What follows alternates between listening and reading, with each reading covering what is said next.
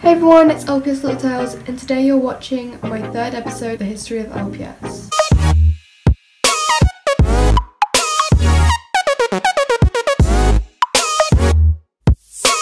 Now my channel intro has been, I'm going to be talking about what's going to be happening in episode 3.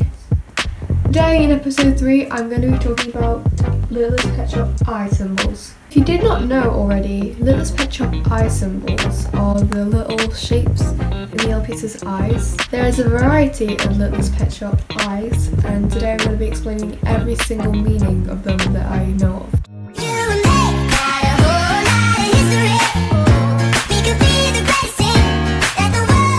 To begin with, let's start with the circle.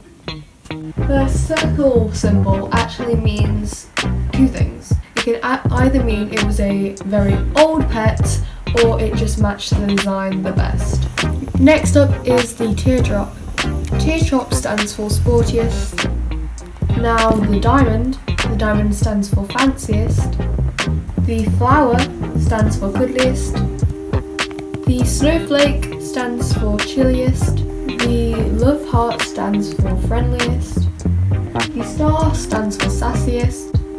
The four-leafed clover stands for funniest, but I couldn't find anything on the three-leafed clover, so I'm guessing they mean the same thing. Finally, we have the paint splat standing for messiest. I don't have this LPS symbol eye. It is the moon shaped. There'll be a picture on the screen.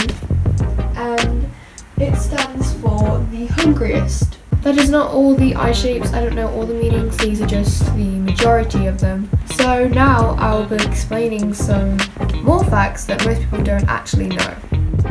Some pets, like this short-haired cat, actually have markings on their bodies matching their eye symbols.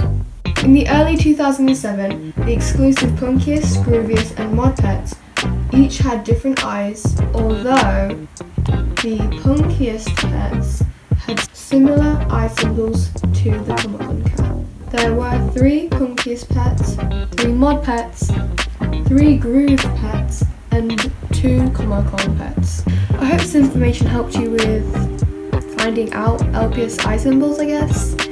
This is the end of episode 3. I will see you in the next episode. Bye!